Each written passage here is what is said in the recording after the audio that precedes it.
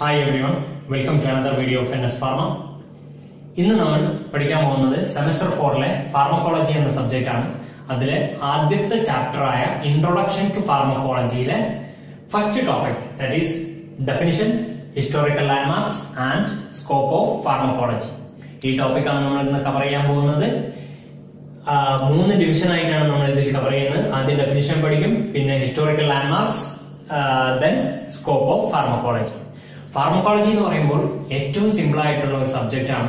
നിങ്ങൾ ചെറുതായിട്ടൊരു ഇൻട്രസ്റ്റ് കാണിച്ചു കഴിഞ്ഞാൽ ഇത്രയും ഈസി ഉള്ള ഒരു സബ്ജക്ട് വേറെ ഇല്ല ഫാർമസിയിൽ.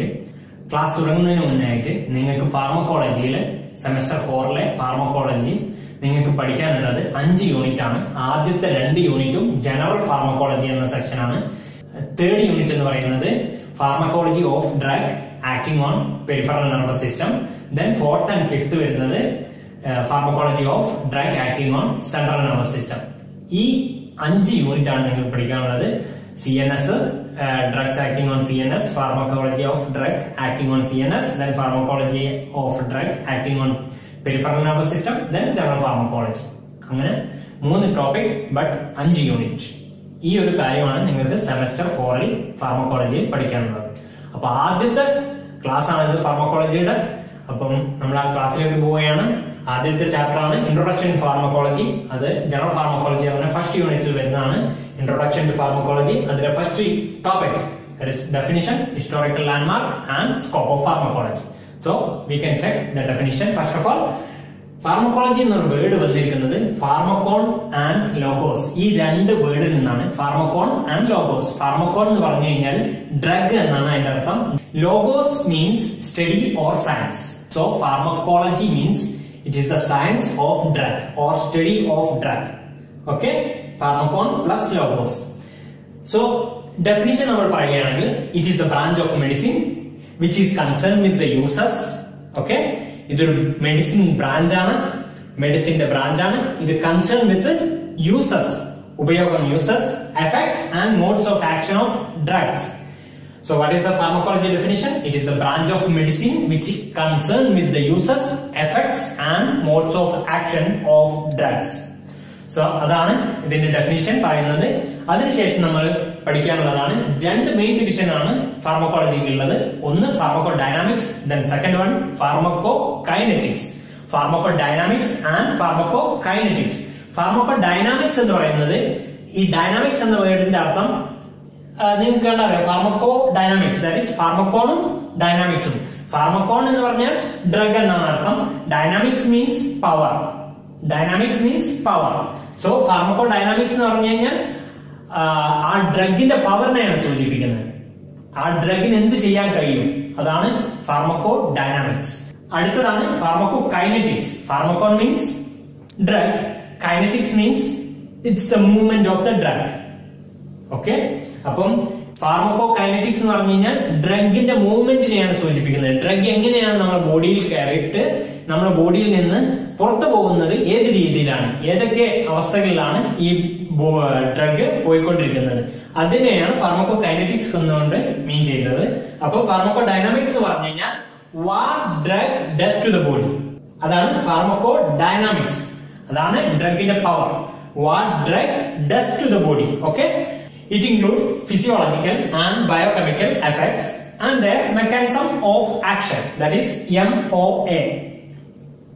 ഫാർമക്കോഡൈനാമിക്സ് എന്ന് പറയുമ്പോൾ അതിന്റെ മെക്കാനിസം ഓഫ് ആക്ഷൻ ഇൻക്ലൂഡ് ചെയ്തിട്ടുള്ളതാണ് ഫാർമക്കോഡൈനാമിക്സ്. ആ ഡ്രഗ് എങ്ങനെയാണ് നമ്മുടെ ബോഡിയിൽ എഫക്ട് ചെയ്യുന്നത് എന്ന് ഫാർമക്കോഡൈനാമിക്സിലാണ് നമ്മൾ പഠിക്കുന്നത്. അടുത്തത് ഫാർമക്കോ കൈനറ്റിക്സ്. ഫാർമക്കോ കൈനറ്റിക്സ് എന്ന് പറഞ്ഞു കഴിഞ്ഞാൽ what body does to the drug. Okay, what body does to the drug ആണ് ഫാർമക്കോ കൈനറ്റിക്സ്. ഫാർമക്കോ ഡൈനാമിക്സ് എന്ന് പറഞ്ഞു കഴിഞ്ഞാൽ what drug does to the body, അതാണ്. അപ്പൊ ഫാർമക്കോ കൈനറ്റിക്സ് എന്ന് പറഞ്ഞു കഴിഞ്ഞാൽ അത് it include ADME of the drug. ADME എന്ന് പറഞ്ഞു കഴിഞ്ഞാൽ A means absorption, D distribution, M metabolism, E excretion. ADME എന്ന് പറഞ്ഞു കഴിഞ്ഞാൽ absorption, distribution, metabolism and excretion of the drug. How the drug is absorbed into the systemic circulation, that is A. Then distribution, how the drug is distributed. Then metabolism, then how the drug is excreted from the body, that is E. So ADME നമ്മൾ പഠിക്കുന്നത് ഫാർമക്കോകൈനറ്റിക്സിലാണ്.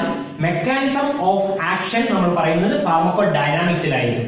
അപ്പൊ നമ്മൾ എന്തൊക്കെയാണ് പഠിച്ചത്? ഫാർമക്കോളജിയുടെ definition പഠിച്ചു. Pharmacology എന്ന് പറഞ്ഞ ഫാർമക്കോൺ and logos കൂടിച്ചേർന്നതാണ്. ഫാർമക്കോളജിയുടെ definition പിന്നെ പഠിച്ചു. ദെൻ ഫാർമക്കോളജിയുടെ രണ്ട് മെയിൻ ഡിവിഷൻസ് ആയ ഫാർമക്കോഡൈനാമിക്സ് ആൻഡ് ഫാർമക്കോകൈനറ്റിക്സ് ഇവ രണ്ടും എന്താണെന്നും പഠിച്ചു. ഇത് വളരെ ഇമ്പോർട്ടന്റ് ആണ്. What drug does to the body and what body does to the drug. Objective type ക്വസ്റ്റ്യൻസിൽ ഇത് പ്രത്യേകം ചോദിക്കാറുണ്ട്. What drug does to the body, that is ഫാർമക്കോഡൈനാമിക്സ്. What body does to the drug, that is kinetics. വളരെ confusing ആണ്. പക്ഷെ നിങ്ങൾക്ക് ഇതിന്റെ meaning മനസ്സിലാക്കി കഴിഞ്ഞാൽ, അതായത് ഡൈനാമിക്സ് എന്ന് പറഞ്ഞാൽ പവർ ആണ്, ഡ്രഗിന്റെ പവറിനെയാണ് സൂചിപ്പിക്കുന്നത്. അതായത് ഡ്രഗിന് ബോഡിയുടെ മേൽ ചെയ്യാൻ കഴിയുന്ന കാര്യങ്ങളെയാണ് ഫാർമക്കോഡൈനാമിക്സ് എന്നുകൊണ്ട് ഉദ്ദേശിക്കുന്നത്.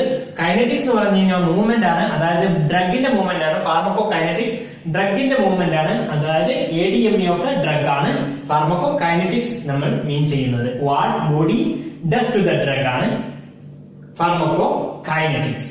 ഇത് രണ്ടും വളരെയധികം ഇമ്പോർട്ടന്റ് ആണ്. അപ്പം നമ്മൾ അടുത്ത ടോപ്പിക്കിലോട്ട് പോകാം. അപ്പൊ നമ്മള് ഫാർമക്കോളജിയുടെ ഡെഫിനിഷൻ പഠിച്ചു കഴിഞ്ഞു. ഇനി അടുത്തത് ഹിസ്റ്റോറിക്കൽ ലാൻഡ്മാർക്ക് ആണ്. അത് പറയുന്നതിന് മുന്നേ ആയിട്ട് നിങ്ങൾ തീർച്ചയായും അറിഞ്ഞിരിക്കേണ്ട ഒരു സംഗതിയുണ്ട്. What is the drug? Drug എന്താണെന്ന് നിങ്ങൾ തീർച്ചയായും അറിഞ്ഞിരിക്കണം. കാരണം pharmacology is completely V are dealing with drug. So what is the definition of drug? Drugs നമ്മൾ പല സന്ദർഭങ്ങളിലായി ഉപയോഗിക്കാറുണ്ട്. ഒന്നാമതായി നമ്മൾ ഡ്രഗ്സ് ഉപയോഗിക്കുന്നത് നമ്മളുടെ അസുഖം ഭേദമാകാൻ വേണ്ടിയാണ്. അതായത് ട്രീറ്റ്മെന്റ് ഓർ ക്യൂർ. ട്രീറ്റ്മെന്റിന് വേണ്ടിയിട്ടാണ് നമ്മൾ മെഡിസിൻ ഉപയോഗിക്കാറ്. എക്സാമ്പിൾ പാരസിറ്റമോൾ നമുക്കറിയാം, നമ്മൾ പനി വരുമ്പോൾ ഉപയോഗിക്കുന്ന മെഡിസിൻ ആണ്. ആന്റിബയോട്ടിക്സ് നമ്മൾ കഴിക്കാറുണ്ട്. ആന്റിബയോട്ടിക്സ് നമ്മൾ കഴിക്കുന്നത് മൈക്രോബിയൽ ഇൻഫെക്ഷനെതിരെയാണ്. പിന്നെ നമ്മൾ ഡ്രഗ്സ് ഉപയോഗിക്കുന്ന വേറൊരു സന്ദർഭമാണ് പ്രിവെൻഷൻ ഓഫ് എ ഡിസീസ്. അതായത് നമ്മുടെ ബോഡി ഡിസീസ് ഇല്ല, നമ്മൾ ഡിസീസ് വരുന്നതിന് മുന്നേ തന്നെ നമ്മുടെ ഇമ്മ്യൂണിറ്റി ബൂസ്റ്റപ്പ് ചെയ്യാൻ വേണ്ടിയിട്ട് നമ്മൾ ആ ഡിസീസ് പ്രിവെന്റ് ചെയ്യാൻ വേണ്ടിയിട്ട് വാക്സിൻ രൂപത്തിൽ നമ്മൾ കഴിക്കാറുണ്ട്. അതായത് BCG വാക്സിൻ. നമ്മൾ ട്യൂബർകുലോസിസിനെതിരെ BCG വാക്സിനേറ്റഡ് ആണ്. ഈ രണ്ട് സന്ദർഭം കൂടാതെ മറ്റൊരു സന്ദർഭമായ ഡയഗ്നോസിസിന് വേണ്ടിയിട്ടും നമ്മൾ ഡ്രഗ്സ് യൂസ് ചെയ്യാറുണ്ട്. സപ്പോസ് ഡോക്ടർ അബ്ഡോമിനൽ എക്സ്റേ എടുക്കാൻ പറഞ്ഞു, but x-ray was not clear. At the time doctor ബിസ്മസ് sulphide കഴിക്കാൻ വേണ്ടി പറയും. ബിസ്മസ് സൾഫൈഡ് കഴിച്ചതിന് ശേഷം നമ്മുടെ എക്സ്റേ എടുത്തു കഴിഞ്ഞാൽ, അബ്ഡോമിനൽ എക്സ്റേ എടുത്തു കഴിഞ്ഞാൽ ക്ലിയർ വിഷൻ ഡോക്ടർക്ക് ലഭിക്കുന്നതാണ്. ആ സന്ദർഭത്തിൽ നമ്മൾ ഒരു ഡയഗ്നോസിസിന് വേണ്ടിയിട്ടാണ് ആ ഡ്രഗ് കഴിച്ചത്. ഇങ്ങനെ 3 രീതിയിലാണ് മെഡിസിൻ കഴിക്കുന്നത്. ഒന്ന് prevention, then second one treatment, then third one diagnosis. ഈ 3 പർപ്പസിന് വേണ്ടിയിട്ടാണ് സാധാരണഗതിയിൽ ഡ്രഗ്സ് കഴിക്കാറുള്ളത്. അപ്പോൾ ഡ്രഗ്സിന്റെ ഡെഫിനിഷൻ എന്ന് പറയുന്നത് it is the single active chemical entity. It is the single active chemical entity present in a medicine that is used for diagnosis, prevention, treatment or cure of a disease. എന്താണ് drug? It is that single active chemical entity present in a medicine that is used for diagnosis, prevention or treatment or cure of a disease. That is drug. So ഈ 3 സന്ദർഭങ്ങളിലാണ് നമ്മൾ drugs ഉപയോഗിക്കുന്നത്. Diagnosis ഞാൻ example പറഞ്ഞു തന്നു. Excise കേസിൽ prevention, vaccination, BCG vaccination നമ്മൾ ട്യൂബർകുലോസിനെ prevent ചെയ്യാൻ വേണ്ടി എടുക്കാറുണ്ട്. അതുകൂടാതെ ട്രീറ്റ്മെന്റ് പല മെഡിസിൻസ് ആണ് നമ്മൾ ട്രീറ്റ്മെന്റിന് വ്യത്യസ്ത സന്ദർഭങ്ങളിൽ നമ്മൾ ഉപയോഗിക്കാറുണ്ട്. കൂടുതൽ ഡീറ്റെയിൽസ് നമ്മൾ വരുന്ന ചാപ്റ്ററുകളിലെല്ലാം പഠിക്കും. ഡിഫറെന്റ് ഡ്രഗ്സിന്റെ നെയിമും അതുപോലെ അത് എന്തിനു വേണ്ടി യൂസ് ചെയ്യുന്നു എന്നുള്ള കാര്യങ്ങളെല്ലാം നമ്മൾ കമ്മിങ് വീഡിയോസിൽ നമ്മൾ കാണുന്നതാണ്. WHO ഡെഫിനിഷൻ ആണ് അടുത്ത പോയിന്റ് ആയി നമ്മൾ കവർ ചെയ്യാൻ പോകുന്നത്. ഇത് ഡ്രഗിന്റെ ഡെഫിനിഷൻ. ഇത് അക്കോർഡിംഗ് ടു ദ WHO എന്താണ് drug? Drug is any substance or product that is used or intended to be used to explore or to modify physiological system or pathological state for the benefit of a recipient. So എന്താണ് WHO definition പറയുന്നത്? Drug എന്ന് പറയുന്നത് ഒരു substance ആയിരിക്കാം അല്ലെങ്കിൽ ഒരു product ആയിരിക്കാം that is used അത് ഉപയോഗിക്കുന്നത് ഓർ നമ്മൾ ഉപയോഗിക്കാൻ ഉദ്ദേശിക്കുന്നത് to modify or to explore physiological system. നമ്മുടെ ഫിസിയോളജിക്കൽ സിസ്റ്റം മോഡിഫൈ ചെയ്യാൻ വേണ്ടിയിട്ടോ ഓർ എക്സ്പ്ലോർ ചെയ്യാൻ വേണ്ടിയിട്ടോ ആണ്, അല്ലെങ്കിൽ പാത്തോളജിക്കൽ സ്റ്റേറ്റ് മോഡിഫൈ ചെയ്യാൻ വേണ്ടിയിട്ടോ അല്ലെങ്കിൽ എക്സ്പ്ലോർ ചെയ്യാൻ വേണ്ടിയിട്ട് ഉപയോഗിക്കുന്ന സബ്സ്റ്റൻസ് ഓർ പ്രൊഡക്റ്റ് ആണ് എന്ത് ഡ്രഗ്. എന്തിനു വേണ്ടിയിട്ടാണ് ഉപയോഗിക്കുന്നത്? ഇത് for the benefit of the recipient, സ്വീകരിക്കുന്ന ആളുടെ ബെനിഫിറ്റിന് വേണ്ടിയിട്ട് ഉപയോഗിക്കുന്നതാണ്. So what is drug? Drug is any substance or product that is used or intended to be used for the benefit of recipient to explore or to modify physiological system or pathological state. That is the WHO definition of drug. Historical landmarks നമ്മൾ important ആയ സയന്റിസ്റ്റുകളെ പറ്റിയാണ് പറയുന്നത്. ഫാർമക്കോളജിക്ക് വേണ്ടിയിട്ട് contribute ചെയ്തിട്ടുള്ള വളരെ important ആയിട്ടുള്ള 7 scientist. First one Rudolf ബുക്കെയിൻ. Rudolf ബുക്കെയിൻ എന്ന് പറയുന്ന ആളാണ് ഫസ്റ്റ് ഇൻസ്റ്റിറ്റ്യൂട്ട് ഓഫ് ഫാർമക്കോളജി ഉണ്ടാക്കിയത്. Pharmacology Institute. The first pharmacology institute is made by Rudolf Buchay. ഇദ്ദേഹം ഒരു ജർമ്മൻ സയന്റിസ്റ്റ് ആയിരുന്നു. ജർമ്മനിയിലാണ് ഏകദേശം 1847 ഈ ഒരു ഫസ്റ്റ് ഇൻസ്റ്റിറ്റ്യൂട്ട് ഓഫ് ഫാർമക്കോളജി ഉണ്ടാക്കിയത്. ദെൻ സെക്കൻഡ് പേഴ്സൺ, ഇത് വളരെ ഇമ്പോർട്ടന്റ് ആണ്, ഓസ്വാൾഡ് ഷ്മിഡ്ബാർഗ്. ഇദ്ദേഹമാണ് ഫാദർ ഓഫ് ഫാർമക്കോളജി എന്ന് അറിയപ്പെടുന്നത്. ആര്? It's an important MCQ question. It's Oswald ഷ്മിഡ്ബാർഗ്. ഇദ്ദേഹം തന്നെയാണ് ഫൗണ്ടർ ഓഫ് മോഡേൺ ഫാർമക്കോളജി എന്നും അറിയപ്പെടുന്നത്. ഓക്കെ, ഇദ്ദേഹത്തിന്റെ പഠനം എന്ന് പറയുന്നത് measurement of chloroform in the blood. ഇതിലായിരുന്നു അദ്ദേഹത്തിന്റെ പഠനം, measurement of chloroform in blood. അടുത്ത സയന്റിസ്റ്റ് ആണ് ജോൺ ജേക്കബ് ആബൽ. ഇദ്ദേഹത്തിന്റെ പ്രധാനപ്പെട്ട 2 കണ്ടുപിടുത്തങ്ങളാണ് isolation of epinephrine and preparation of pure crystalline insulin. ഇത് രണ്ടുമാണ് ജോൺ ജേക്കബ് ആബലിന്റെ സംഭാവന.